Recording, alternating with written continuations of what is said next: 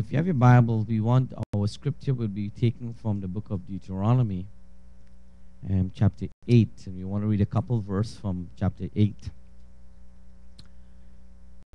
So when you have it, you would say, Amen. I want to welcome those who are watching via the internet tonight. We welcome you to our Bible study here tonight.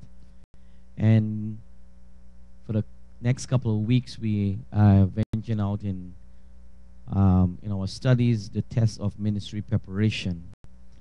And we've been talking about how the hows of how God teaches us in preparing us for ministry.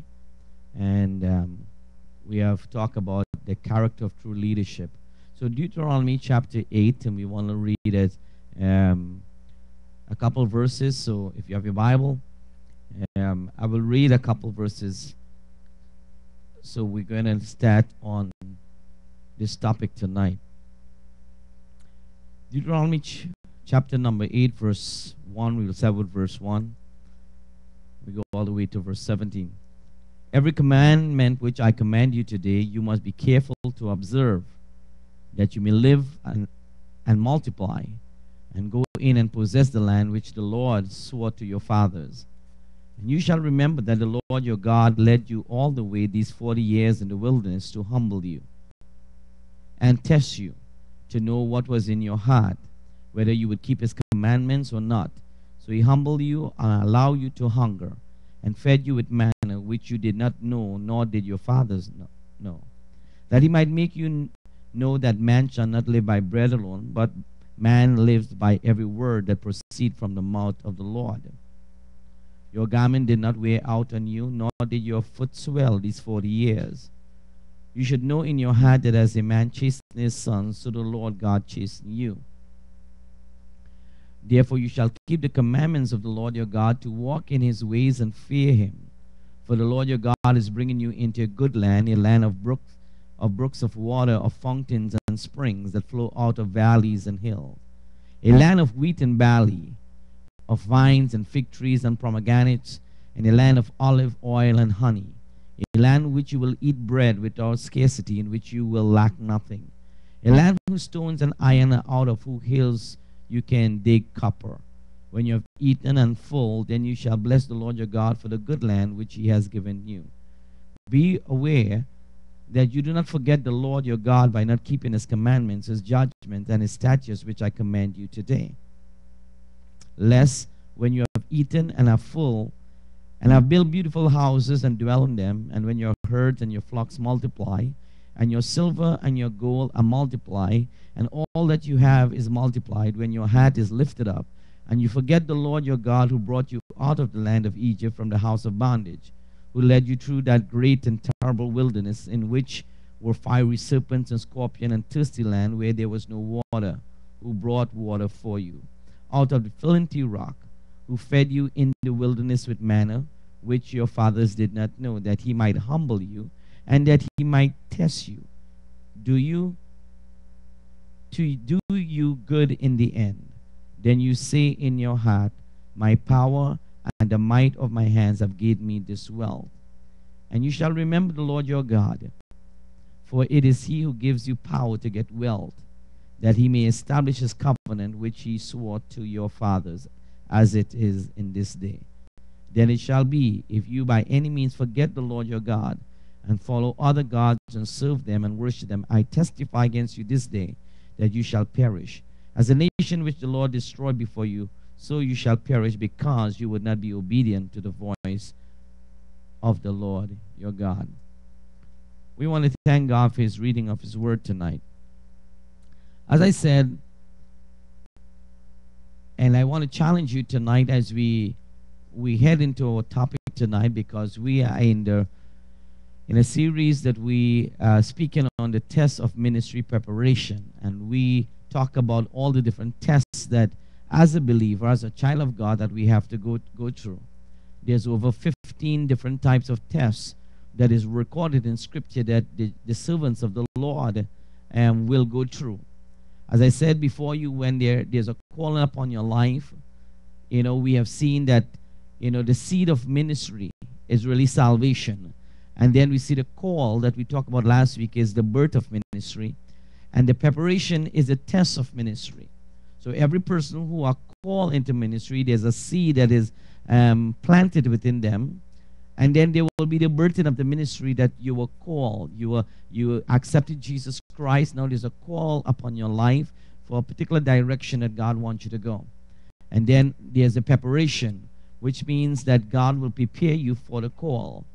So that means that you will have to go through the test of ministry, which we call preparation. And so we're talking about the test of ministry preparation. So every child of God who are saved are called in that particular direction of ministry. And therefore, God will allow that person to go through the preparation or the test of ministry. And as a result of going through the test, every test that you go through is to bring every child of God or every leader, every servant of the Lord to a place of ministry, of maturity. And that will be called the fulfillment of ministry. So before there can be maturity, there will be the preparation test. So every child of God who are called by God into ministry will have to go through the test of ministry. And there's different types of tests that I said. Just to recap, I said there's a time test, there's a word test, there's a character test, there's a motivation test, there's a servant test. Also, there's a wilderness test. We have misunderstanding test because leaders can be misunderstood. Then there is a patient test where every one of us, that is something that we'll have to face. Then there are times that every servant, every child of God who are called into ministry, they will experience the frustration test. You get frustrated, and there's a frustration test. So we're going to go through each one of these as we go through the teaching. Then there's the discouragement test, that many times when you're in ministry or when you are involved in ministry, you can be discouraged. All right, so there's the discouragement test. Then there's a warfare test that we all will have to go through or face battles and warfare. So there's a warfare test. Then there's the self-will test. Also, we will see there's a test about the vision test, and then the usage test, and then it comes the promotion test. So all of these tests would be an aspect of preparation to bring you to a place of maturity. Maturity is ministry fulfillment. And for God to use anybody who will surrender themselves and make themselves available to Almighty God to be used by Him, God will allow them to go through the different tests, because the test is for preparation. As I said last week, and I just want to recap a few things before we go into the wilderness test that we're doing tonight. I talk about the whole process that every one of us will be tested. God will allow us to test us. He will, because it's the process of preparation. But the whole aspect of this signifies that He is working on us so that we will be leaders, true leaders with character. Character of true leadership will be exemplified from our life, because every person is called to lead. Are you hearing me? We are all ministers. When we accepted Jesus Christ as our Lord and Savior, we become minister. And so therefore God will allow us to go through the process, because it's to show us so the character of true leadership that is in us, so that we will have to go through it. I asked the question last week, what is character? And we defined it as we went along. But from the perspective of what we're looking at as what is true leadership, character is the foundation of great leadership. Character is the foundation of great leadership. And therefore, when we talk about the spiritual man tonight, the spiritual man must never try to build character upon spiritual gifts. Because a lot of times people try to build character upon spiritual gift because of what they can do.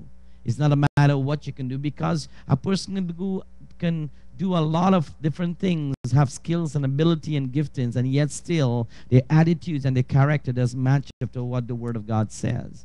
So we found out from Scripture that the spiritual man must never build his character upon spiritual gift, but rather spiritual gift must be built on character. Spiritual gift must be built on character. That's why when we accept Jesus Christ, the Holy Spirit comes and inside of us, our body becomes a temple of the Holy Spirit. And as that daily we allow the Holy Spirit to work in our lives, amen, and the Holy Spirit is shaping us, and shaping our character, so that the fruit of the Spirit can be manifested in our lives or come to maturity. Are you follow me? So we found out from Scripture that the spiritual man must never build his character upon spiritual gift, but rather spiritual gift must be built on character. That's why when we accept Jesus Christ, the Holy Spirit comes and inside of us, our body becomes a temple of the Holy Spirit. And as that daily we allow the Holy Spirit to work in our lives, amen, and the Holy Spirit is shaping us, and shaping our character, so that the fruit of the Spirit can be manifested in our lives or come to maturity. Are you follow me? And I said to you, the following description displayed different aspects of the word character. We said character is the inner life of a man or woman. It will the character will either reflect the traits of the sinful nature, and that nature will be influenced by the world, or the traits of divine nature be influenced by the word of God. So a person can have a character which is influenced by the world. All right? Nothing good is going to come out of that. But then the person can have a character that is influenced by the word of God. And that is the character that God desired to come forth of our lives. I also said that character is the sum of all negative and positive qualities in a person's life. Again, let me say that. Character is the sum of all the negative and positive qualities in a person's life, exemplified by one's thoughts, values, motivation, attitude, feelings, and action. All right? This is how character is going to be exemplified from somebody's life. All right? You can tell what is the thoughts that is coming out of your mind. All right? Is it good thoughts or bad thoughts? All right? So our character is a sum of all the negative and positive qualities in a person's life. And it will be exemplified by one thoughts, one values, one motivation, one attitude and feelings and action. So when you start to see somebody, what they value the most, or what are the values of their life, what motivates them, what is their attitudes and feelings, you can tell what type of character that person have. Or in other words, what that person is being influenced by. Either they're being influenced by the world or being influenced by the word. And it can tell by these things being exemplified from one life. Are you following me? It's like you can tell what type of tree it is by the fruits it is bearing. And so whatever the fruits are coming out from a person's life, you can tell what type of character or what in what direction they are being influenced, whether by the word of God or by the world. All right? Character is not only how a person acts, character is also include a person's inner thoughts and motives and attitude. All right? So you can tell by their attitudes and their motives and what they're thinking, because what you're thinking will be demonstrated in action. All right? So we have seen that character is also includes the person's inner thoughts, motives, and attitude. So to change the character of a person, one must go deeper and deal with the heart. So in other words, what this is telling us, that we can't just look at things from a face value and say, well, okay, this person is a person of character being influenced by the word. Because people could put on a show. So it go deeper than just the outward manifestation is what is going on in the heart, because the Bible says, what is in the heart, the mouth speaketh. All right?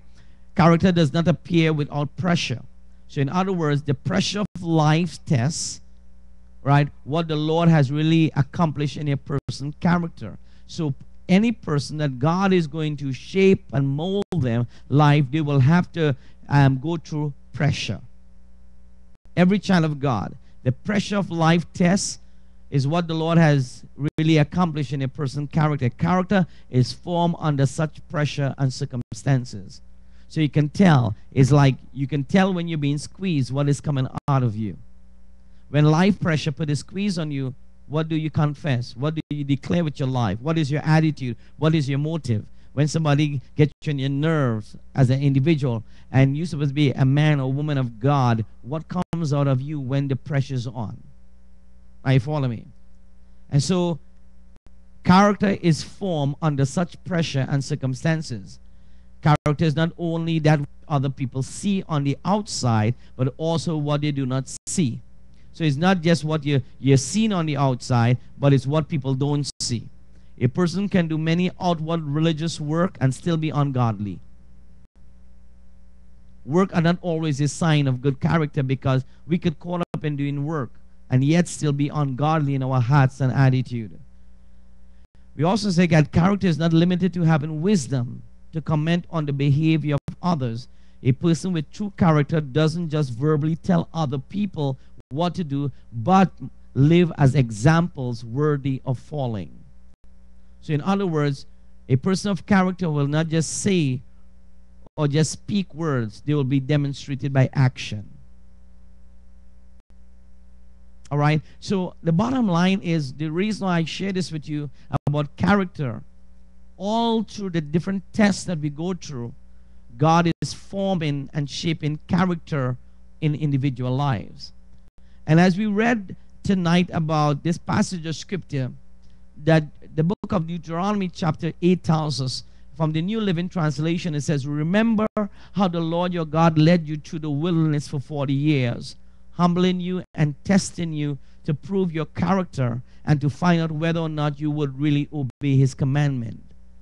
Verse 3 tells us, yes, he humbled you by letting you go hungry and then feeding you with manna, a food previously unknown to you and your ancestors. He did it to teach you that people need more than bread for their life. Amen. Real life comes by feeding on every word of the Lord. Then in verse 16, it tells us, he fed you with manna in the wilderness, a food unknown to your ancestors. He did this to humble you and to test you for your own good. All right. Verse 17, in this same passage of scripture, it says he did it so you would never think that it was your own strength and energy that made you wealthy. And this is, when we speak about this passage of the scripture engage, because it talks about the wilderness test. First of all, the word wilderness is defined as a desert place. A desert place. And we will all experience a desert place, because as a child of God, we will go through the wilderness test. The wilderness is also not only defined as a desert place, but a place that is uncultivated. All right, it is uncultivated or lived in. A state of disorder. Wilderness are places that we can understand from these words that I would say tonight. Wilderness are places of difficulties. When we experience wilderness, it can be a wilderness or a place of difficulties, because we all find ourselves in position or places of difficulties in our life. When it talks about the wilderness, it even talks about the wilderness place. It also speaks about the place of pressure. Wilderness are places not only of difficulties, but of pressure. And we all experience pressure in our life. A wilderness place also can be a place of insufficient resources. That's a wilderness in our life when we don't have we have insufficient resources, amen, to take us through. That could be a wilderness for somebody. Are you following me? Also, the wilderness is a place of opposition. And I'm saying these words to you because I want you to see the different type of things that we'll face in this place called the wilderness. It's a place of difficulties. It's a place of pressure. It's a place of insufficient resources. Have you ever been there? A place where there's not enough resources, insufficient resources. That's a wilderness place. A place of pressure. That's a wilderness place. A place of difficulties. That's a wilderness place. It's also a place of opposition. We get opposition from people, from the enemy. All right? That's the wilderness place, a place of opposition. One of the questions most asked in the church is, why? In one of our beloved hymn, there are these lines. We wonder why the test when we try to do our best. Why? We wonder why the test when we try to do our best. We ask why. The question we ask when we're going through wilderness test, why is this happening to me? Are you following me tonight? Why is this happening to me?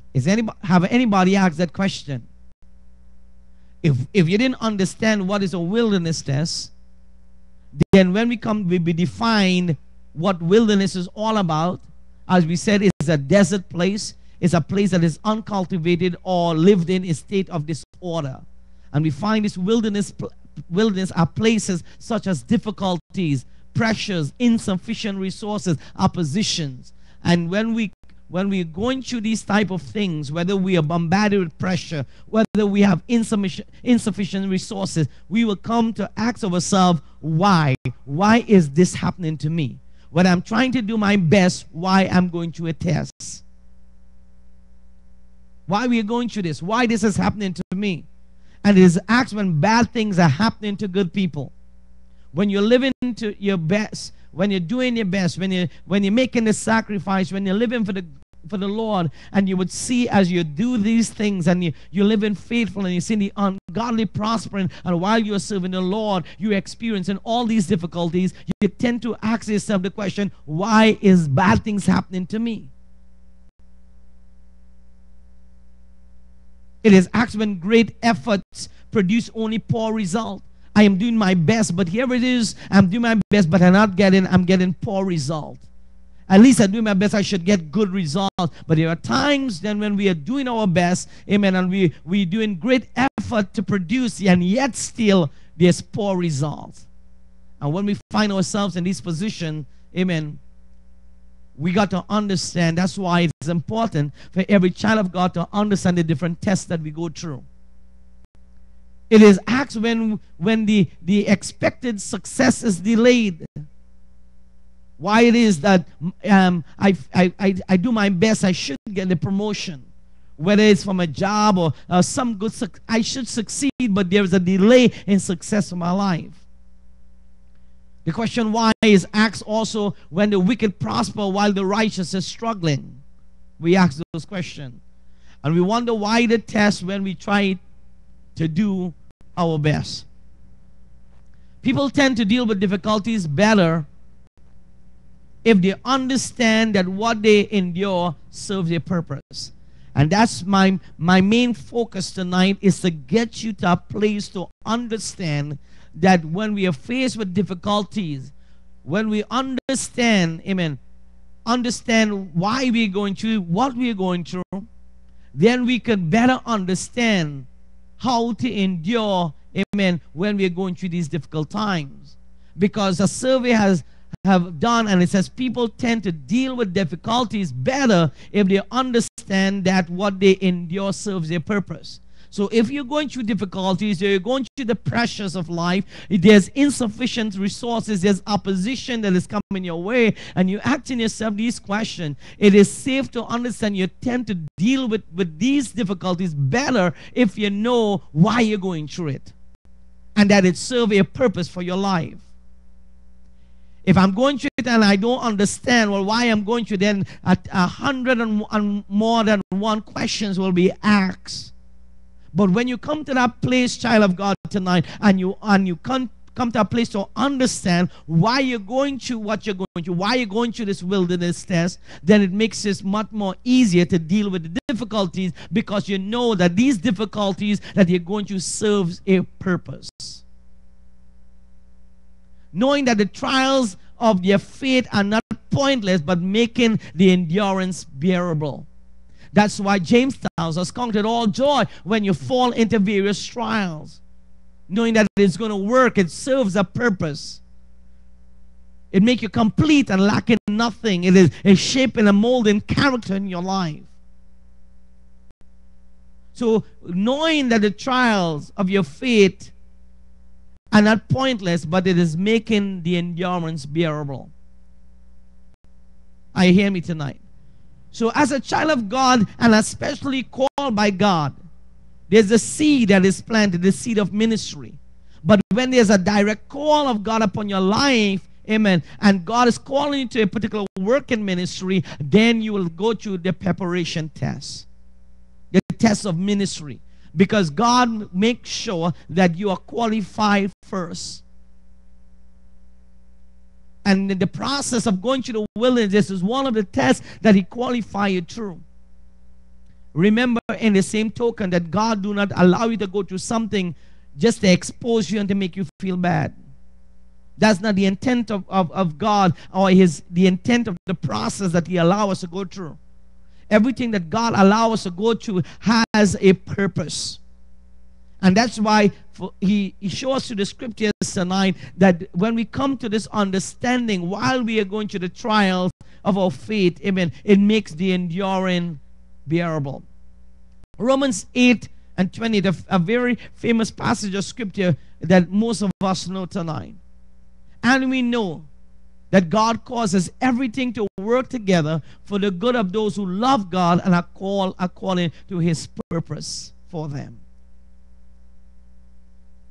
How many all things work together for good? But for who? For who good? For those who are called. So we talk about call of ministry. You accepted Jesus Christ, salvation. Then there's the birth of ministry, the seed that is planted in you. There's a call, and now you're going through the preparation. So all things is going to work together for your good. Every test that you go through, amen, or God allow you to go through, is going to work for your benefit because you're called according to his purpose. So as I said, there are so many different tests. And so I'm coming to the places so that we can get the understanding of the word, and understanding of what we are facing, so that we can make, amen, the enduring bearable. Not be like some other people. From the moment they start to be tested, or the moment they're going through situation, they don't understand why they're going through, and therefore they become perplexed in their mindset. They become so worried. They become disenchanted. They become discouraged. Amen. And they don't understand that what God, if you're a child of God and called according to his purpose, amen, your life is going to be challenged. Your life is going to go through the process, but it's going to work for the betterment because you are called. Are you with me? What's the purpose of every test that we go through in our life? The purpose of the test that we go through is to reveal what we understand. To reveal what we understand. That's the purpose of every test that you and I will experience in our life. Amen. To reveal what we understand. So in other words, God wants us to learn. God wants us to study, to show ourselves approved. God says that we must grow in the grace and the knowledge of our Lord. And so therefore, when God allows us to go through the test serves a purpose so that it will reveal what we understand concerning God. What we understand concerning God's word. So the purpose of the test, number one, is to reveal what we understand. Because if you understand, amen, God's word, then, and if you come to this understanding, when you go through the test, you know, amen, that it will better help you to deal with the difficulties, amen, rather than becoming discouraged, disenchanted, amen, with your life. So every person is going to go through the test. And therefore the purpose of every test is, number one, is to reveal what we understand. Secondly, is to also to reveal what we don't understand. Because not everything we get it right. And therefore, the purpose of the test that we go through, it will reveal what we don't understand. Because there are many things we don't understand. And that's why God allows us to go through the test, amen, to reveal what we do not understand. Also tonight, the purpose of the test that we go through, or God allows us to go through, is to reveal to us the applicability of the lesson. In other words, did we receive it so that we can apply it in our everyday life? Because God will not allow you to just go through the test, amen, not to learn something. Every test that we go through, or every situation that we go through, it must be a learning process, and we take what we learn and apply it in our daily living. That's why the word of God is applicable to every situation that we are facing. Because when we go through the test, we glean the principle, we learn from it, and therefore we apply it, amen, when next we are going through situations. Or also that we can help others because of what we have been through. So it revealed to us the applicability of the lesson. What we need to do and to understand, or what we need to apply the principles when we are faced with a test. So the purpose of every test is to reveal what we understand, reveal what we don't understand, and reveal to us the applicability, amen, of the lesson. That's the purpose of every test that we go through. And then we say, well, why the wilderness test? Why would God allow you to experience a wilderness test? What is the wilderness? I said again. Wilderness is defined as a desert place. A place that is uncultivated or lived in a state of disorder. Why would God allow you to experience this type of wilderness test? where there is, in other words, a state of disorder. Are you hearing me? The Bible tells us when we look at Genesis 1:1, in the beginning God created the heavens and the earth was without form and void. There was no order. So the earth was existing, but there was no order. And then God spoke the word and things came into order.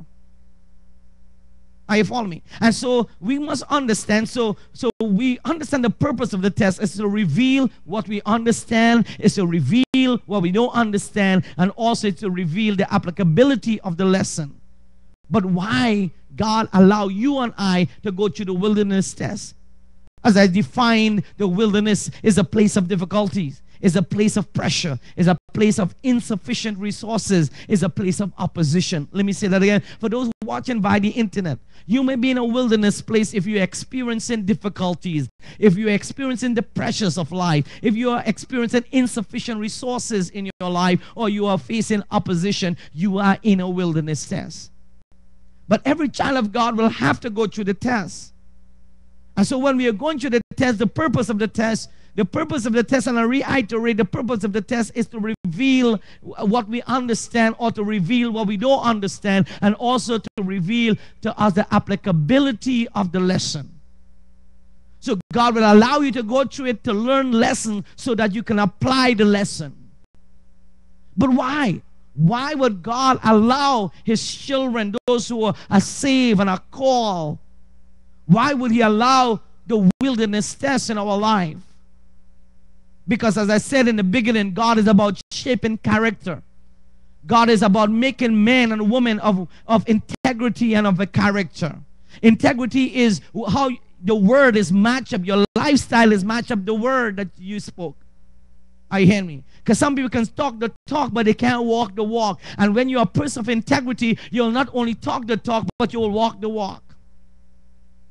And as I said to you, why would God allow you and I to go through the wilderness test? Because number one, the reason why that God allows us to go through the wilderness test is to humble us.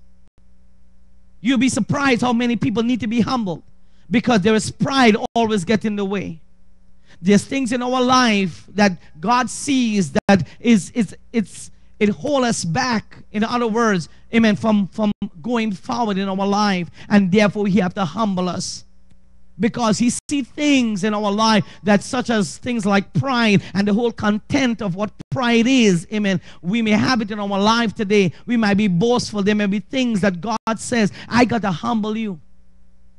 So one of the reasons why God allows us to go to the wilderness test is to humble you. To humble you. Remember, he used the wilderness test for Moses. And we will get into that. The test that he will allow us to go through. The wilderness test increase a leader appreciation for the good things that God has already put in his life. But he uses to humble that person. Humble that person. God will allow a wasteland experience, amen, also to drive a child of God or a leader to cultivate his life in prayer and the word. Are you following me? So we see here that the wilderness test will bring you to a place to humble you. It is also, God allow you to go to the wilderness test to prove your character.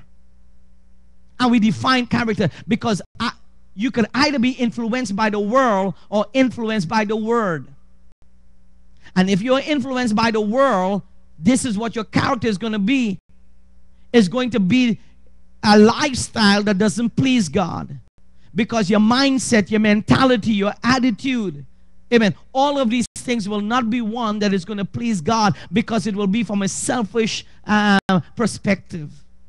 But your character could be one also that is influenced by the word. And you can tell, as I said before, you can tell what your character is because what or who is influencing your life.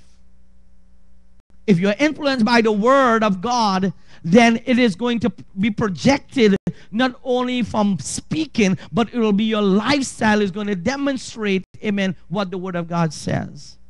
Are you following me? So why the wilderness test? To humble you, to prove your character. also to teach you that you need more than bread. Are you hearing me? Because if you take the time to read this passage of scripture from Deuteronomy chapter 8, from verse 1 to 17, you would see God allows us to go to the wilderness to show us, amen, or to teach us that your life, you need more than just bread. Life is much more than just the physical, natural life. Life is much more than the materialistic things, because the Bible says, amen, life, amen, it does not contain in the abundance of the things that one possesses. So it's not about how much things that we can own or possess in life. So that's why God allows us to go to the wilderness test, to bring us a place to teach us that you need more than bread. Are you following me tonight? Also tonight, and I got to do this quickly because of time. We go to, or God allows us to go to the wilderness test because to discipline us for the maturity or self-control. Because as we have read through the scripture, if you're a child of God, you will be disciplined. Because whoever belongs to God, he will chasten them. And if you're a child of God, there are times that God will have to bring us to a place, he will have to discipline us in order to bring us to a place of maturity or self-control. Because when you don't have self-control, then you'll be gullible to everything that the enemy brings towards you. You'll be gullible. But when you have self-control, amen, even though that your flesh has been tempted, amen, is because you can say, I put the flesh under subjection to the will of God. Are you following me? But when there is no self-control, you'll be gullible to take everything that the enemy brings to you. Are you following me? That's why as a child of God, we must be self-controlled. You cannot say that you cannot be self-control. Every child of God must have this quality of being self-controlled. Are you following me? So we see here the wilderness test is to humble us. It's to teach us, amen, or to prove our character. It's to teach us that we need more than just physical bread. It is to discipline us for maturity or self-control. Also, the wilderness test is to reveal to us that it was not our own strength that made us prosper. Because I want you to know, there will be accomplishments in our life when we start serving God. God will prosper us. But as we read, it is in verse 17, it tells us of chapter 8 of Deuteronomy. It says, then you say in your heart, my power and the might of my hand have gave me this wealth. So in other words, God will allow you to go to the wilderness to let you know the only reason that why you are prospering is not because you did it on your own strength. But he says, and you shall remember the Lord your God, for it is he who gives you power to get wealth, that he may establish his covenant which he swore to your fathers as it is this day. Are you hearing me? So God allows us to go to the wilderness to bring us to a place to understand the only reason that you're succeeding in your life, the only reason that you're prospering is because he gives you the power to get wealth. And wealth we talk here is not just, amen, money or the physical things. Wealth could talk about the places that we are succeeding in our life. He gives us the power to succeed. Because you can experience, you can succeed in your life, not only succeed or have great success by owning multiple things, but you could be succeed or be, in a place where you can have good grades or good health or your family values are in sync. Because why? You're succeeding because he has given you the power.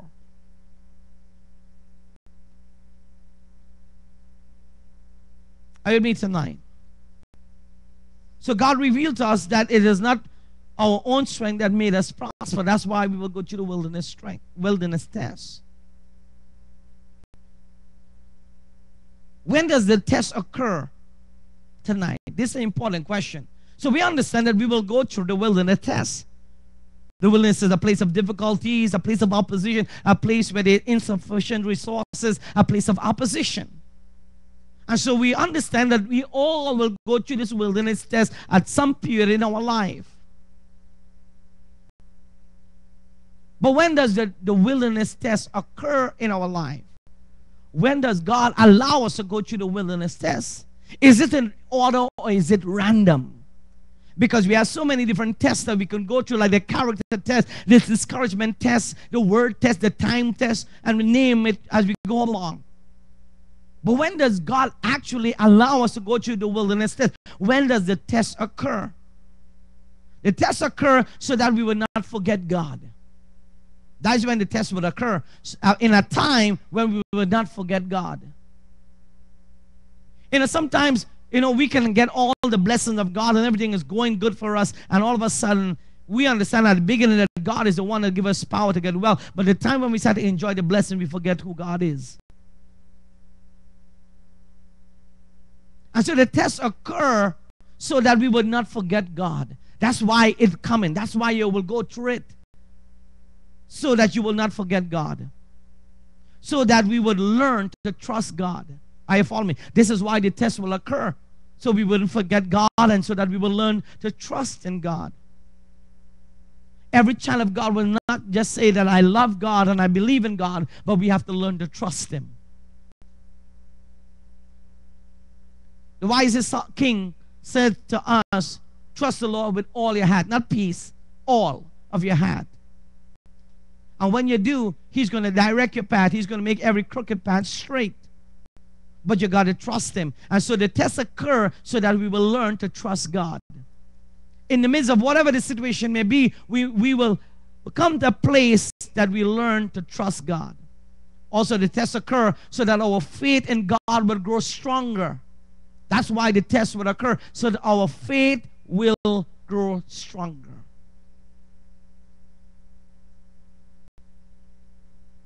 Because God will allow or use the wilderness test to strip any leader of all the wisdom and ways of the world and to teach him the ways of the Spirit. Are you hearing me? Remember Moses was trained to be a Pharaoh. So he learned all the different arts and stuff like that in the time, because Egypt was the prominent city of the world. And to be the next Pharaoh, you would have to learn, amen, in the cultures and learn all the different things that a Pharaoh need to learn. So Moses was a learned person as far as the things of the world. But when God had a call upon his life, and before God could use him, God had to strip him in the wilderness. Strip him as a leader of all the wisdom and the ways of the world, and then teach him the ways of his Spirit. Because it's not about our intellectual standards and our capabilities. All that is good, but we have to submit that to God, because God said He will use the foolish things of this world to confound the wise. So it's not about our brilliancy or how much degrees that we have in our thermometer, as far as our learning is concerned. But God will use the wilderness test to strip us of this world wisdom, amen, so that we can learn or be taught by His Spirit. Every leader must learn that God's ways are different from his own. Are you following me?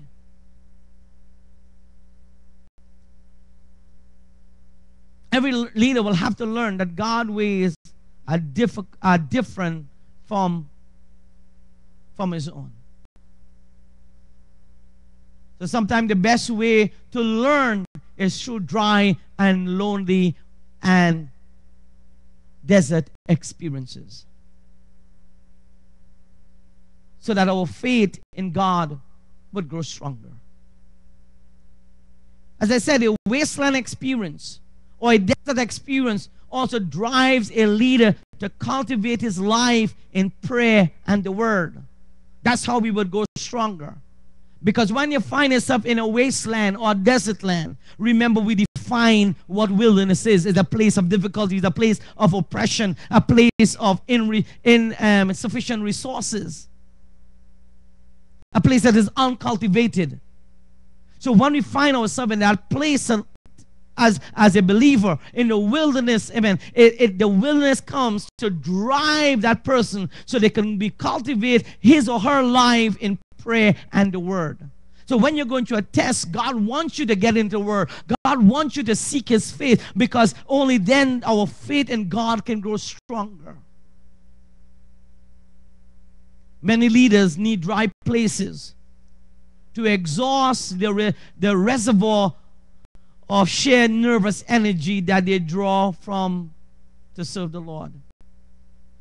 It will take a wilderness experience for a lot of people, amen, to drain and exhaust them from the things of the world. Are you hearing me? Because when God placed you in a wilderness, sometimes He will use your own, try to equate how, why, and all of these things, and try to use what you know to get you out, but no avail. And I keep doing till I reach a place that, you know what, my ways can't get me out of this. I got to simply trust God. You see, the wilderness has been designed, the wilderness test has been designed to motivate a person or a leader, a child of God who have been called by God, to seek the Lord in a consistent life of prayer and the word, to find a genuine and most fruitful source of strength, which is God himself. That's what the wilderness is about, to push you. Are you following me? To get you to that place, so that you can get, that your faith can grow, amen, stronger in God. The test occurred tonight also so that we would have a platform from which we could minister to those around us. And that's important, so that we could have a platform. And that's why when you're going through the wilderness test, it's not just for you. Yes, God used it to prepare you, but it is a platform that God will, which will serve for you to minister to others, because you know what? You have been to the wilderness. You have been to a place of difficulty. That's why the Apostle Paul says that we have this treasure in earthen vessel. According to 2 Corinthians chapter 4, when he says that the earthen vessel will just make clay pots. It was everyday vessel. It wasn't like a gold cylinder, or it was just clay pottery. It was an everyday thing. It wasn't a valuable. The pottery was not valuable. It was a common container that he used to use to put garbage in.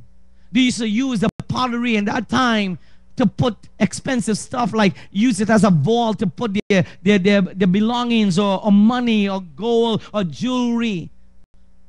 So the latter part is what Paul was expressing, that God has taken this earthen vessel, this common thing, and he has placed treasures within us. So he says that the excellency of the power, it will not be of us, but it will be of God. Because what God is trying to show you, that you are frailty. I hear me. You are, as pottery is easily broken. You're the cheap stuff, but here it is that God has placed treasures within you, so that when God started to use you, his power, you cannot boast it about you, but you have to remember who I am. I'm just this weak vessel, but what is demonstrated out of my life is because he has placed this treasure within me. And that's the platform when the tests occur, so that we will have this platform from which we can minister to those that are around us. Because I've been to the mill. And he continued to say, the Apostle Paul, and he says, I am hard pressed on every side, yet not forsaken. I'm persecuted, not forsaken. Are you following me? Perplexed, but not in despair. And we come to the understanding that as much as you go through the wilderness, God is going to keep you. But it's vital that you learn the lesson in the wilderness, so it becomes your platform from which you can minister. Because when you meet somebody, amen, who are going through some difficulties, or going through some oppressive situation, or come to a place that these people don't have insufficient resources to pay their bills, and you have been there, you have been into that wilderness experience. So it's a platform that God will use so that you can minister to others. Are you following me tonight? And that's what God is doing in our lives today. We're talking about the wilderness test. So how God tests us? How does God even use this test? How do we understand that we're in the wilderness test? Because He allows us to lack. He allows us to come to a place where we are lacking in our lives. As much as God is our provider, He will allow you to come to a place to have a lack in your life. Because He's going to test you. Because when we have plenty, or when we have everything that we need, we are right. But when there's a lack in our life, you would see the mindset of the thinking of when we have lack. Lack just don't mean money. We talk about general resources that we may be lack of. So God tests us or allow us to lack in areas. Because He supplies our need in a manner in which we are not familiar. Are you hearing me? Because that's why we can't box in God to provide for us in one way. That's why God allows us to go through the wilderness test in our life to show us that He can provide for us. If He could tell, amen, Jesus needed to pay Caesar the taxes. And He tell Peter, hey, go catch a fish and open the mouth of the fish, you get gold. He provided to pay the taxes in one way. When it comes to Elijah, He said, Elijah, I want you to go to the brook chariot. And God spoke to a raven and had that raven carrying food for Elijah. Are you hearing me tonight?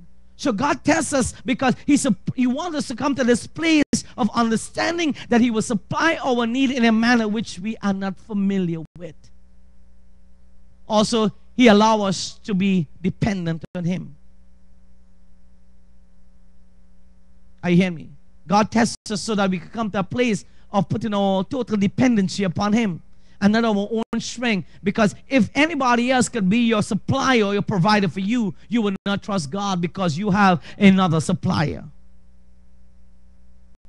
But when you come to a place that you don't have external suppliers, amen, to meet your need, then you come to a place to fully put your dependency on God, because there's no other way that you can see that you're getting supply but only trust Him. So your dependency becomes one that you're totally dependent upon God to provide for you. Do you know at times in how God tests us is because He allows us to be stressed?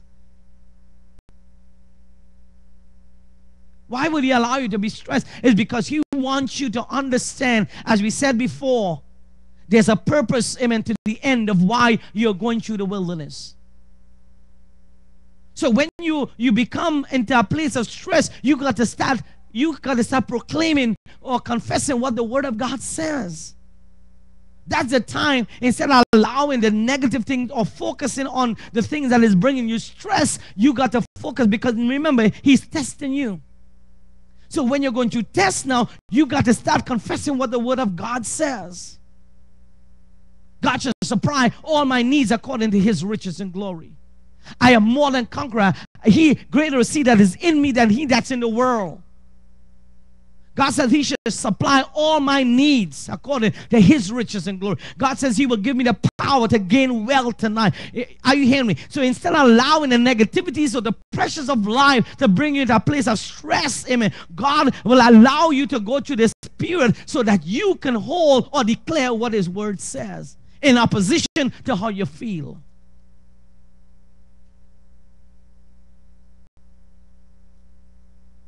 And then God allows us at times to suffer pain.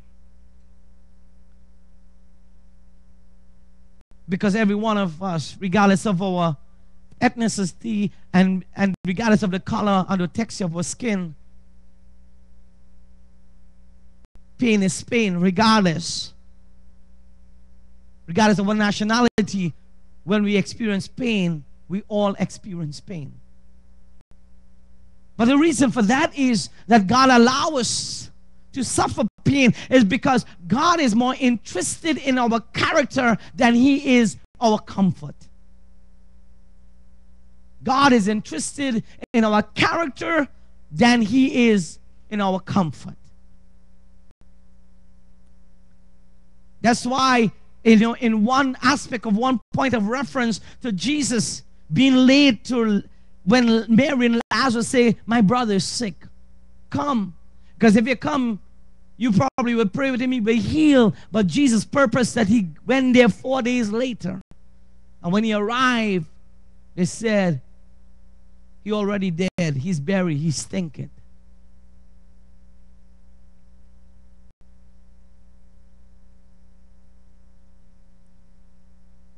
Then he asked the question. He said, yes, we understand we live in the resurrection. But they failed to realize that Jesus is the resurrection and the life. Are you hearing me? God will use everything necessary. And He will use a wilderness test. Because, as I said before, God is more interested in building your character so that you will be a person of integrity. Man cannot see his weakness until circumstances reveal it. So that's why you go through the wilderness test, because we cannot see our own weakness until circumstances reveal our weaknesses. I am strong in the Lord, really. It's one thing to declare it, but circumstances will reveal whether you're strong or not. I will trust God till I die. I will believe in God. And the moment there is insufficient funds, amen, for you to meet the needs, you know that you're confessing, I believe God is my provider. He's Jehovah Jireh. But the moment that there comes a time where there's insufficient funds or resources to pay your bills or to meet your needs, amen, is He still your Jehovah Jireh? So God allows us tonight, because man cannot see his weaknesses until circumstances reveal it. Impatience is revealed when something hinders our progress. And how many times that we, as sons and daughters of the Lord tonight, we become impatient. Because when there's impatience, it will reveal when something hinders our progress. What about pride is one? Pride is revealed when we are forced to do something menial. I'm not supposed to do that. I shouldn't sweep the church because I'm the pastor of the church. Pride steps in because we start to look at titles rather than understanding that Jesus said, I didn't come to be served, but to serve. And anybody who wants to be the greatest in the kingdom must first serve. He didn't say you have to have a title. And so pride is revealed when we are forced to do something menial. What about stubbornness? Stubbornness is revealed when we are forced to do something that we do not desire. We can become stubborn. Our lack of faith is revealed when we are required to do more than what we are able. I can't do that. Because you look at your incapability rather than the capability of the God that you serve. That's why the Apostle Paul addresses and says, we can do all things through Christ Jesus who strengthens us. So it is revealed, our lack of faith is revealed when we are required to do more than we are able to. God will always put you in a place beyond your capability and action to do stuff that you may think or tell yourself, I cannot do that. Because first, to begin is, we start thinking about our capabilities rather than what God can do through us. Moses did it the same way. God told Moses to go speak to Pharaoh, and Moses say to God, he make an excuse. I'm a man of stammering lips. In other words, he's saying, God, I'm incapable of going and talk to Pharaoh, because you look at his weaknesses. Are you hearing me? And there it is that we can. It shows us tonight when we cannot see our weaknesses, God reveal it through the circumstances. And so we see our lack of faith because we are required to do more than we are capable of. Another aspect is revealed is idolatry. Idolatry is revealed when we are required to sacrifice those things that matter to us. Like you have a favorite place you sit in the church, and somebody take your seat, and you come in. How is your reaction? Because you are required to sacrifice the things that are matter to you. I'm just using it, but I'm saying it can be anything that you hold on to. As long as we're living in this life, we cannot hold on to stuff. We are just stewards. We are not owners. God gave us things to be stewards of. Not to claim it, have this mindset, I own it, I claim it as mine. No, we got to understand that God entrusted to us so that we can be good stewards of it. I hear me. We own nothing on this earth, but everything that we have is because God entrusted us so that we can be good stewards of it. Idolatry. And there's a lot of people, like when the young rich ruler came to Jesus, good master, how can I have this eternal life? And when Jesus started to speak to him, because Jesus already knew what was the idolatry in his life. And so Jesus says, go and do the commandments, follow the commandments. The young man says, I follow the commandments. So he justifies his action and he says, I live, I follow the commandments. But Jesus already, because man will look at the outward, but God will look at the inward of our life. And Jesus saw the idolatry in his life because his riches was his idolatry, was his idol.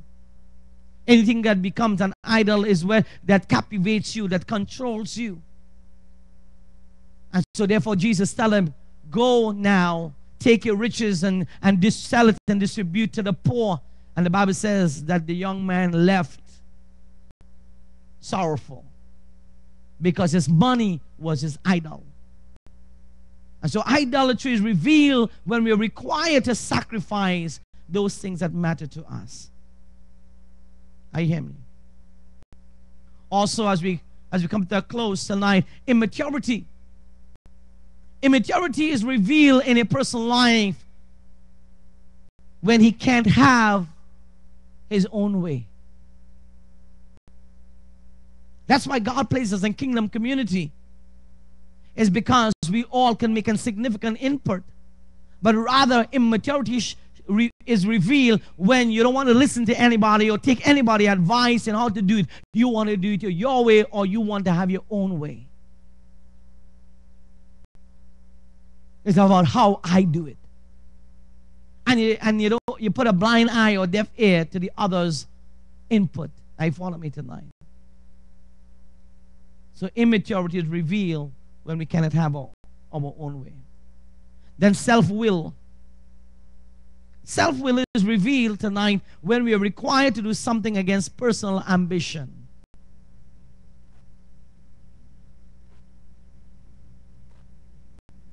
Are you seeing that tonight? When we are required to do something against our personal ambition. And then lastly, self-centeredness is revealed when we are forced to serve others. As long as we are in ministry and are called to ministry and we go through the wilderness test, it's because the wilderness will reveal these things in our life. Because we are called to serve. And we could be self-centered. Self-centeredness is revealed when we are asked, amen, to serve others. Why should I serve them? They should be serving me instead. You know, I'm in the church longer than them. You know, I'm older than them. And so self-centeredness is revealed when we are forced to serve others. Is anybody learning something tonight? Matthew 12 and 35 tells us, a good man out of the good treasures of his heart bringeth forth good things, and an evil man out of the evil treasure bringeth forth evil things. So if there is good treasures, then it will be a good man. But if there is evil treasures coming forth, then that man is evil. I want you to know the wilderness test, or any test for that matter that we go through as a believer, or a person who call into ministry and are going through the preparation period. The testing is inevitable. It's going to happen. It's not a matter if it's going to happen, but the question is when it's going to happen. You cannot postpone God's process. It is going to happen. It is inevitable. The testing is not only inevitable, it is continual. So as long you're on this journey, as long as you put yourself to walk in the will of God, it will be a continual testing in your life, because we are striving or making stride towards perfection. So it will not only be inevitable, it's going to be continual. And also the testing will be necessary. You can't tell God, well, you don't need to test me. Because God sees the heart and He knows that it is necessary for you to undergo the testing. So the testing is inevitable. The testing is something that will continue as you walk or you make a journey through this life. And it's also necessary. But the testing is also productive. So it is necessary, but it is working in your life so that you become productive. Are you hearing me? The Bible tells us, it talks about a man, a farmer, or gardener pruning his tree. Because the tree have potential to bring forth much fruit. But there's a hindrance for the tree bringing forth fruit. So what this man does, he goes out and he prunes the branches. And the pruning is cutting away. And every time that God will prune our lives, it will be hurtful. But it is necessary so that we become productive. Are you hearing me? So God will see the areas that need to be pruned in our life. And when we go to the pruning, it's only because God is bringing us in that place that we bear much fruits in our life, that our fruits will remain. Are you with me tonight? Also, when you go to the testing is influential. As I said, we can clarify that because when you go through a test, it's not just for you. So the test itself becomes an aspect or an avenue of influence, because now you have gone through it, you become an influence of that test because you become a voice to speak to others what you have been through. So the test become influential.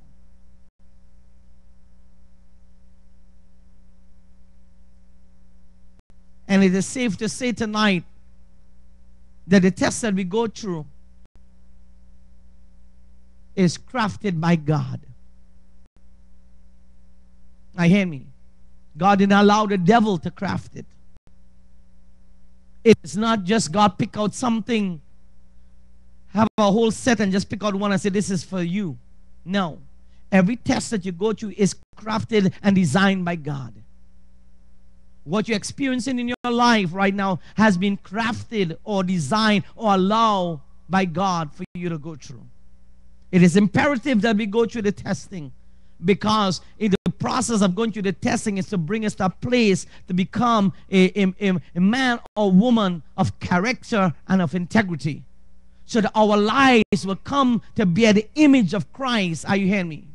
The whole purpose of God working through our life is so that the image of God can be seen in our life. That's why the Bible tells us that wherever we go, let our light shine, because when we let our light shine, people see the God in us and glory, the good works that is happening, the good things that is taking place, because they recognize it is because of God.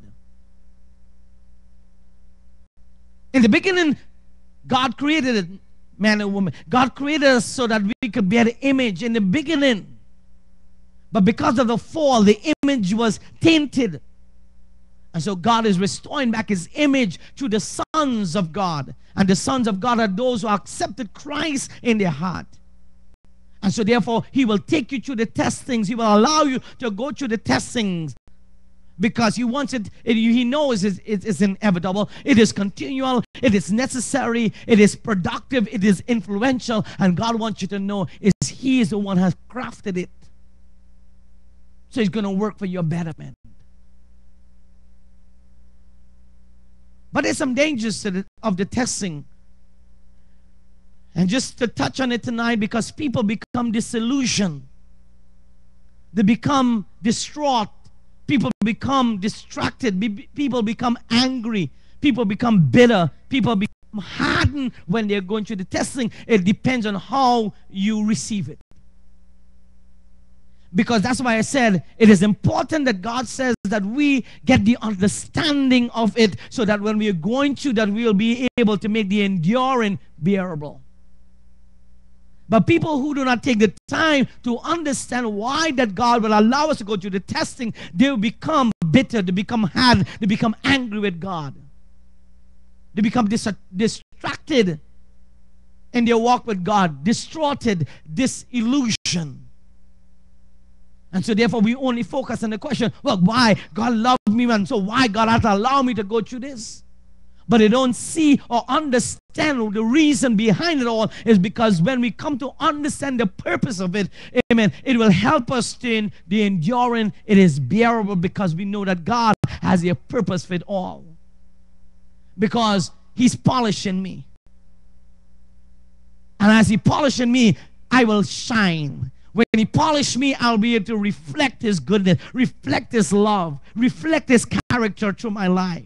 My hands become Jesus' hands. My eyes, my mouth, amen, becomes his. Because why? Now I have a compassion like God. I have a compassion like Jesus to reach out, amen, to save humanity.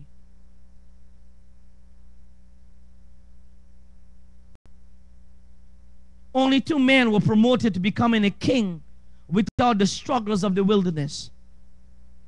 And this is important to see. Only 2 men in scriptures were promoted to becoming a king without the struggle of the wilderness. And I want you to see what their life ended up to be. King Saul. How many remember King Saul? King Saul, he didn't went through the wilderness experience. And as a result of, he didn't go through the testings of his life. King Saul was consumed by jealousy. King Saul, when we look at his life, he went ahead. When the prophet, he should have waited for the prophet to make the sacrifice. When God gave a word to destroy everything, he kept the best of the animals. And he went and sacrificed it when only the priest was to sacrifice, and also he went against God. He didn't go through the wilderness experience, and therefore he was killed in battle. Are you following me tonight? King Saul was consumed by jealousy. Not only King Saul, but look at King Solomon. He didn't went through the wilderness period of his life. He didn't go through the tests of life. Yet, even though he was one of the wisest kings, he was consumed by his own passion. That's why, because of his own passion, we read statements like, how could God allow that? It wasn't God allowed that, because King Solomon was consumed by his own passion, that he had over 300 and something wives, and also in total, how much? 900 and something concubines in his harem as a king. Because why? He was consumed with his passion. You read the life of King Solomon, and you would see what he was consumed with. I want you to know, if we don't go through our testings in our life, we can be like King Saul or King Solomon. Are you hearing me? While the testing is universal, how we respond is left up to our personal inclination. And that's why the testings is universal, as we all will go through the testings of life. But how you respond to those testings is up to our own personal inclination. Because God could allow you to go through it, and you become disillusioned. You can become distraughted. You can become distracted. You can become angry. You can become bitter, and you can become hardened of heart. Or you can respond in this way. I know that whatever God allowed me to go through, I'm going to rejoice because I know the end of it is going to work for my betterment. I hear me. You see, there's also not only dangers of the testing, but there's blessings of the wilderness test. And I'll close with these few. When you go through the wilderness test tonight, you will see the supernatural work of God. Anytime God allows you to go through the wilderness test, you will experience the supernatural work of God. Remember, Moses was in the desert.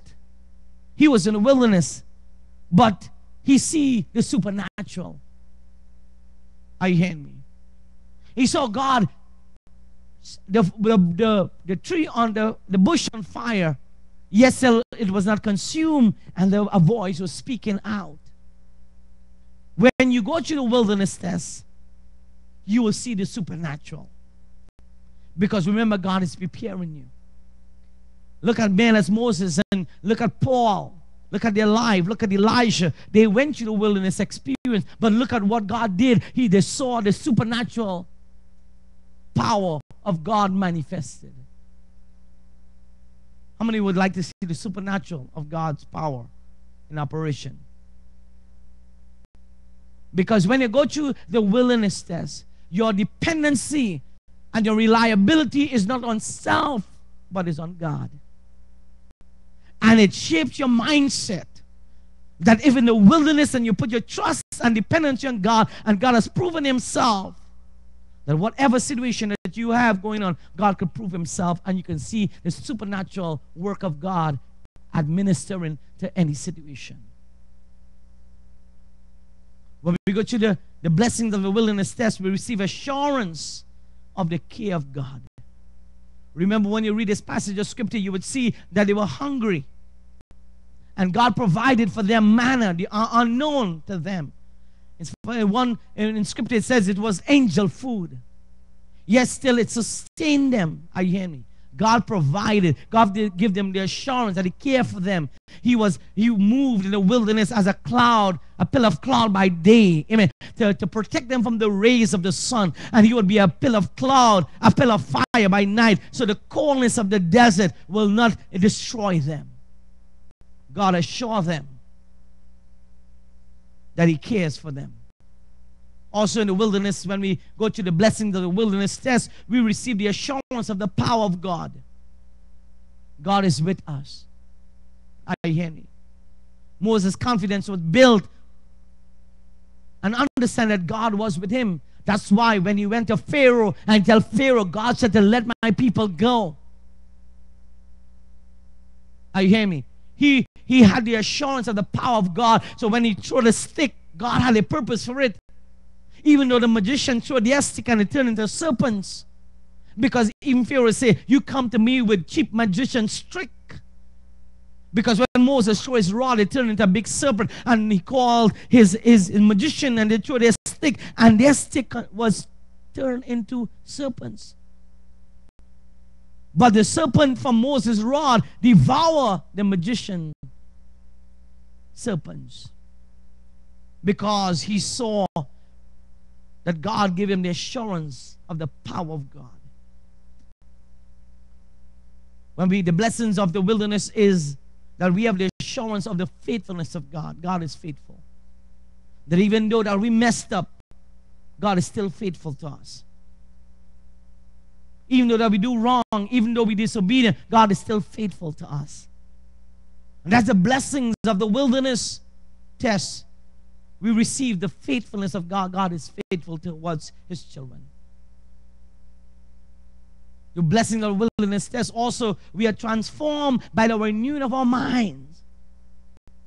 Because somehow when we go through the wilderness test, amen, we start to see not the impossibilities, but rather we start to see things from a possibility. Because why? In the wilderness, the faith, amen, change. It may not change the outer aspect of our circumstances, but it changes the outlook of our circumstances. Because we have a different perspective now. Because if God is in control tonight, amen, no matter how difficult it may be, my mind is renewed because I'm not holding to the negative, but I'm holding to the positive that God will make a way out. Our minds are renewed. We become mature believers, mature sons and daughters. We grow. We develop.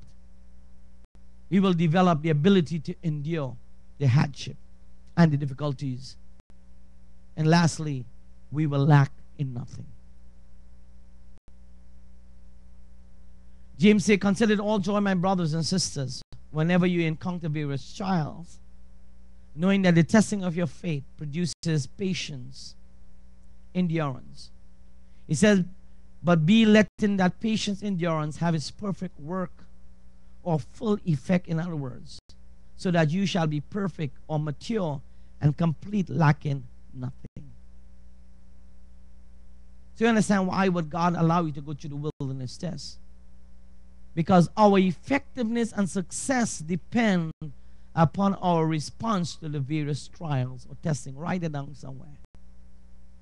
Our effectiveness and success depends upon our response to the various trials or testing.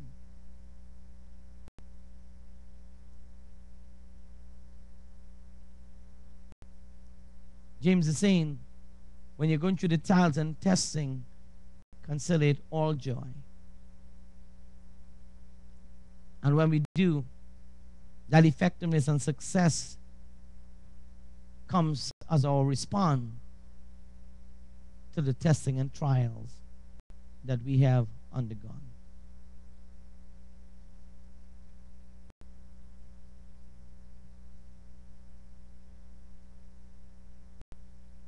Are you with me tonight?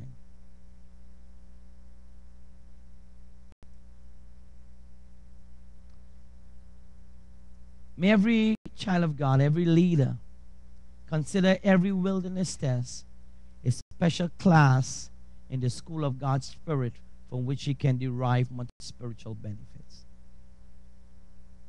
So your wilderness experience or your wilderness test is a special class in the school of God's Spirit because you can derive much spiritual benefits. Are you with me tonight? I trust that this have been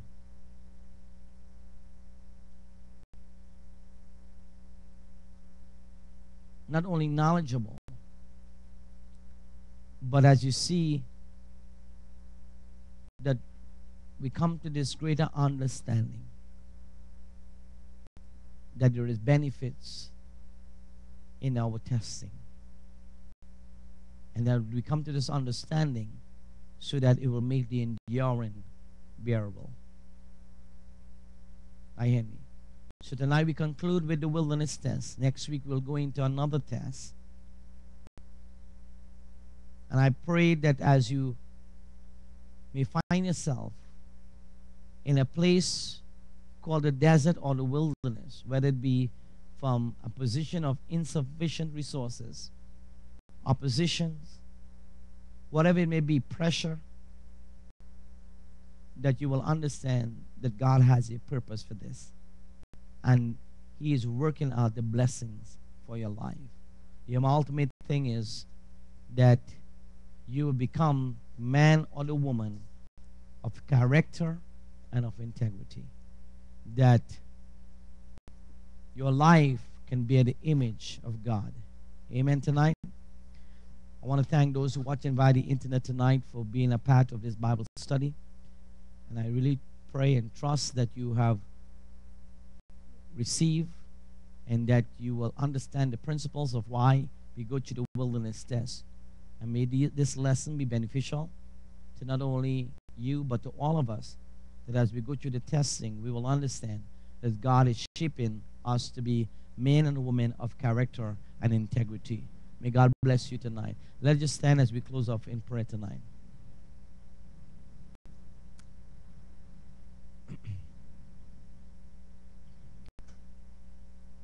Father, tonight I just thank you tonight. Thank you, God, that you have revealed yourself to us.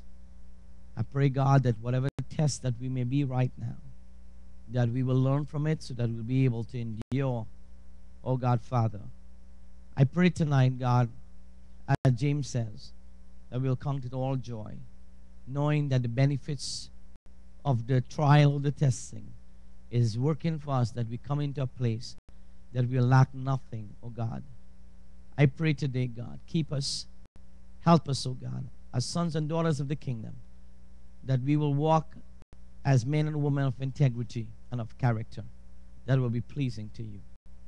I pray, oh God, let Christ be seen in everything that we do in our life. I pray, God, your choicest blessings upon your people tonight in Jesus' name. And God, God's people say, amen and amen.